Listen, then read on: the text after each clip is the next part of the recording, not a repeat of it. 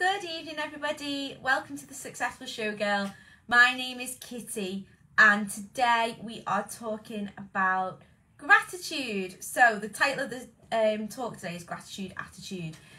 So what we're going to be talking about basically is what is gratitude, and we're going to be thinking about some techniques that we can use basically to make ourselves feel good, to give ourselves a positive mindset, etc. So for me, gratitude has completely changed my life. Gratitude practice and the idea of thinking that I'm grateful for things every day has had a huge impact on my life and how I do things in everything, really. So gratitude is basically just a practice of giving thanks and being thankful for things. So what I do is I have like a daily routine of where I sit in the morning and I use my journal and I write down all the things that I am grateful for. And this works basically because you can't have a negative thought whilst you're feeling a feeling of gratitude. That's an actual fact. So when you're feeling grateful for something, you can't be negative about something at the same time. So gratitude is basically a way of positive thinking. And I've spoke to you about this before, but the basic neuroscience behind positive thinking and gratitude is that we've got a part of our brain called the reticular activating system, and within that bit of the brain, that's kind of like a focus point. It focuses on certain things. So if we're thinking of positive things, that part of the brain hones in on it and focuses on those things more. If we're thinking negative things, that part of the brain focuses on negative things and we see more negative things more. So for example, if you're running late for work or whatever, you always have one of those days. You wake up late and then something else bad happens. You might spill your coffee, then you're stuck in traffic, and these things accumulate. And normally that's purely because you're noticing the negative things more, because something negative's happened to you, i.e. the first thing, the being late, and your reticular activating system then goes, we're going to focus on bad things now, and it starts noticing more bad things, and you start noticing more bad things. Had you woke up on time, you probably would have spilt your coffee and not even noticed you'd done it, just cleaned it up, got in the car, and yeah, you're stuck in traffic, but it really doesn't matter because you're enjoying the music and you're not late for work because you woke up on time, so nothing really matters. The way your reticular activating system works is it just purely hones in on the things it thinks you want to think. So the more you feed it positivity in the form of gratitude, the more it's going to see those positive things, and that really will make a huge difference to your outlook on life. So tasks today, this is only going to be a short one. I'm not going to talk about this for ages, but it is one of my favourite topics, but it's something that you've kind of just got to do yourself. You've got to sit down and you've got to start doing it on a daily basis. All these things that I'm teaching you this week to do with mindset are things you've got to do daily. You've got to build on your mindset. Just like when you go to the gym, you have to work out daily to build muscle. You can't just do it once a week and expect to look like a bodybuilder. That's just not going to happen. And you can't even really do it like twice a week. You've got to do it continuously to get the results. And the mindset work is exactly the same. So this week, your task is each day, either in the morning or in the evening, to write a gratitude list. So I do this every morning and evening, actually. I sit down in the morning and think what I'm grateful for, and then in the evening I write down what I've been grateful for that day. So sit down and write down your gratitude list. What are you grateful for?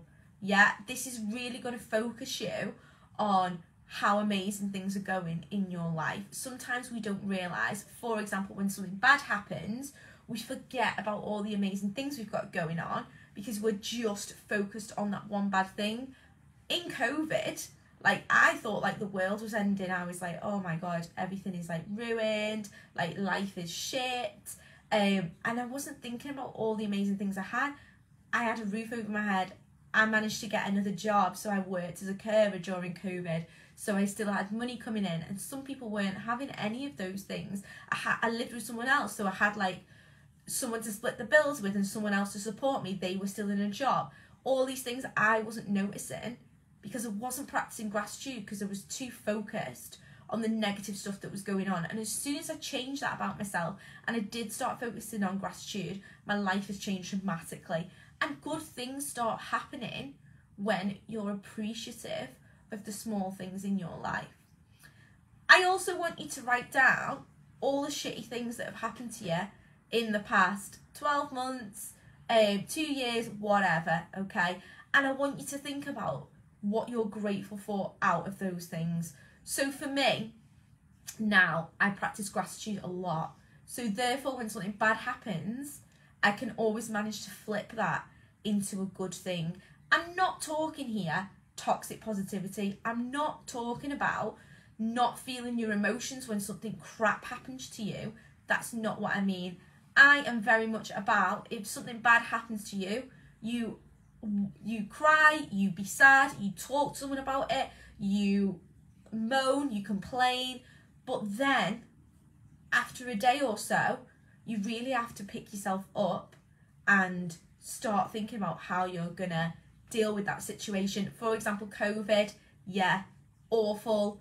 I cried about it for way more than I probably should have done, for too long really, and I needed to pick myself up, but I didn't. I wallowed in it for such a long time, and that for me wasn't healthy. It wasn't healthy at all. There's a healthy amount of being sad and being upset, but then there comes a point where you need to pick yourself up and you need to sit down and you need to be like, right, what are we going to do about this? What have I learned out of this situation, and how has this been good for me? So I want you to think of things that have happened to you in the past year or 2 years or whatever, that you can say, oh my God, that was, at the time, awful, but now everything is amazing. So for me, obviously COVID is a huge one. COVID for me was awful. I really did wallow in that. However, it got me to set up this business. It got me to set up the Successful Showgirl. I now talk to you guys on a regular basis.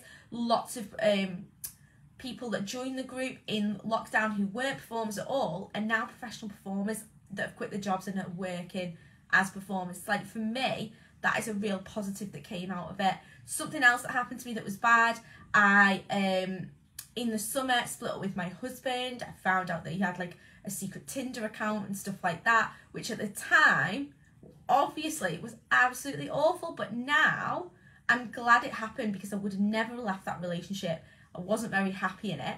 Now I've met somebody lovely and I am really happy, and I would have never done that had that awful thing ever happened. So I'm grateful that that did happen eventually, because even though it was terrible at the time, it was the kick up the bum that I needed to move on and get out and get my own place and do all my own thing that I should have done well before that, but I never would have done it without that happening. So you've got to try and start thinking about what are the positives. I'm not going to say though, the day after that happened, I should have been all positive and been like, oh, well, at least this has happened. That's not what happened. I probably lay in bed crying for about 2 months about it, because that's normal, isn't it? It's a normal response. Everybody's got to feel their emotions, but then eventually you do have to sit down and be like, right, what am I doing about this? Okay. So I told you I was going to be super honest with you this week and overshare, and I'm just going to tell you the things that I've done in the past. I'm not perfect, and there's lots of things that have happened to me where I've had to start developing these techniques to improve my mindset, because bad things have happened, particularly COVID. That's when I really started using mindset stuff, because I just found it absolutely awful and I found it really difficult to cope with, and without gratitude and things like that, probably would have never got through it, and I definitely never would have got through it creating a new business and creating something that helped other people as well. So I want you to start your gratitude practice with a daily gratitude list. I also want you to start thinking about the things that are bad that you can turn into things that you're grateful for. It's basically scientifically proven that if you use gratitude, it can improve your health, it can improve your mindset, it can improve your mental health. There are absolutely tons of studies to say that people who practice gratitude have healthier lifestyles physically, live longer, etc. Practicing gratitude is amazing for you, and it's free, and it's easy, and it's something that that for me now is a no-brainer. I think every single person should do it. Why they don't teach it in schools, I just don't know. Okay, so they are your tasks for today. I'm not going to go on about gratitude for ages. It's pretty straightforward. Think about things you're grateful for. Think about the shitty things that have happened that you can turn into a positive. There's also a really, really great book that I cannot recommend enough called The Magic by Rhonda Byrne. So if anyone's seen The Secret, it's basically the follow-on book from The Secret. But it's called The Magic, and it's all about gratitude. The whole book gives you little tasks every day for 30 days.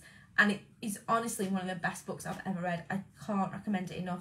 So if you're going to give the gratitude thing a go, start with the gratitude journaling each day, and then see if you can read the book or get it on Audible and listen to it in the car. It is just one of the best books. I just think it's great.